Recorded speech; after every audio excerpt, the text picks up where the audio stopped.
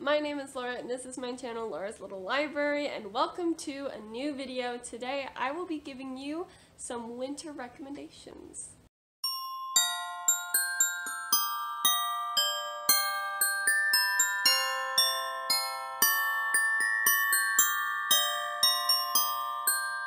So I've got 7 different books here that I would like to talk to you about that I think if you haven't read them, you might enjoy reading them this winter season. So the first one that I'm going to talk about I read during the fall season, and I think it works really well for both fall and winter.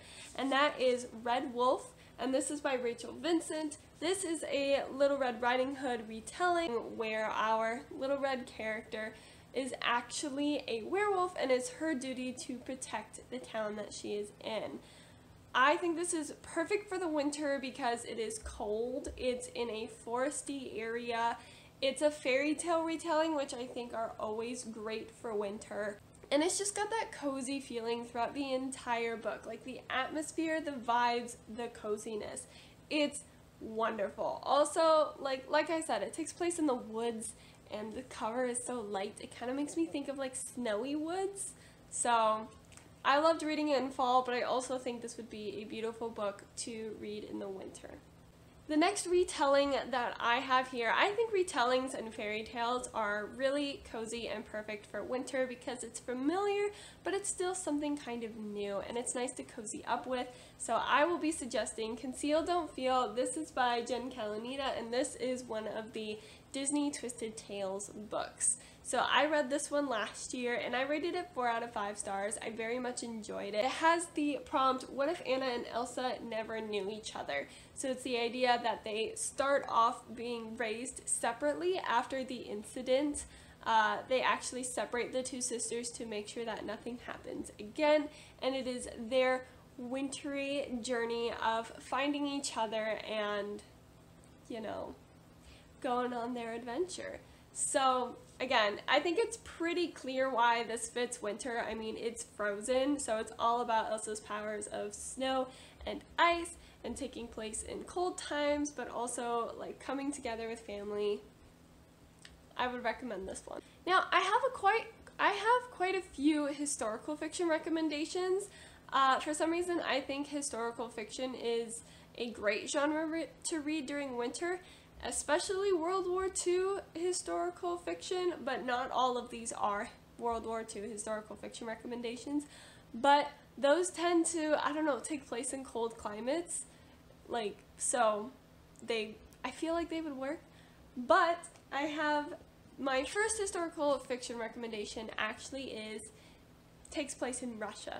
So this is The Winter Palace, and this is by Ava Stachniak, and it's perfect for winter. It literally has winter in the title. So we are following Barbara or Varvara, depending on if you're Russian or Polish. But this takes place in Russia with a Polish main character, hence the confusion of the names. But don't worry, it's explained. And she works for Catherine the Great at the Winter Palace.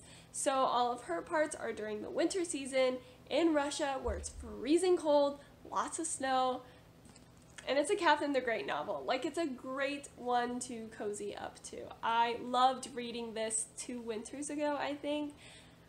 So cozy, so interesting. Oh my goodness. This next one is a historical fiction that is technically the second in a series. That's Hunting Prince Dracula by Carrie Maniscalco.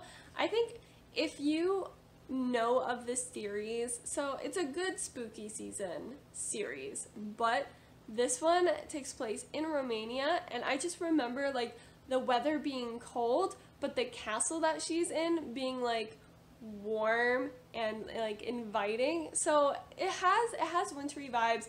You would need to read the first one, Stalking Jack the Ripper, first to be introduced to the characters, but this still has its own plot with it. So theoretically, I think you wouldn't have to read the first one, but it definitely hints at a couple things that were started in the first one. But if you read the first one, I think now would be a great time to pick up the second one, this one, because of the wintry vibes. Now the final historical fiction that I have to recommend is one that I just finished reading and I really enjoyed, and it is a World War II historical fiction, and that is The Prisoner's Wife, and this is by Maggie Brooks. So this book follows a Czech farm girl who her family receives a bunch of English soldiers to come help work on their farmland as part of their labor for being in a camp, and she ends up falling for one of them, and they decide to get married in secret and run away. However, in order to protect her, they dress her up like a mute man so that she doesn't have to go through the hardships of running away as a woman, and if they get caught and put in a camp, they don't have to be separated. This was such a cute story. I loved the characters and the fire that each of them has. Like I said, it is World War II. Majority of it takes place in really cold weather, which gave me the cold, cozy vibes, but it was a really good book. I very much enjoyed it, and so if it sounds interesting to you, I think now would be a great time to pick it up. Alright, I've got two more books to recommend to you, and they kind of don't really fit into a category together. One is romance, and the other has a romance subplot, but it's mostly fantasy. So the romance that I would suggest is Shiver by Maggie Stiefvater. And this is a shapeshifter romance. So our main character sees this wolf in her backyard, and she kind of gets this weird attachment to it, and then that wolf ends up being a boy, and it's their romance. I actually read this entire series right alongside Twilight, and it was so similar, but without the vampires. It was as if Jacob and Bella were the main couple the entire time, and there was no Edward. It's kind of like that, except the first book takes place in winter, and again, it's very woodsy, and it's got woods on the cover. So if you need a romance to pick up this winter, I would suggest Shiver. The final book that I have to recommend, again, is another recent reads for me, and I think it's perfect for adjusting into winter or even reading at the end of winter, and that is Seasons of the Storm. This is by El Cosimano. This follows our main character, Jack, as well as another character named Fleur. Jack is the human personification of winter himself. So he gets released at the end of autumn, and it's his job to kill the personification of autumn, and then when winter is over, it is Fleur's job, who is the personification of spring, to then kill Jack. However, there's a problem because Jack and Fleur, they kind of like each other, and so they can't keep doing this cycle of kill, live, be killed, regenerate, and not be together. So they decide to grab a few friends and break out of Kronos' system and to live their life in the real world. There are plenty other personifications of the season, so they won't be missed.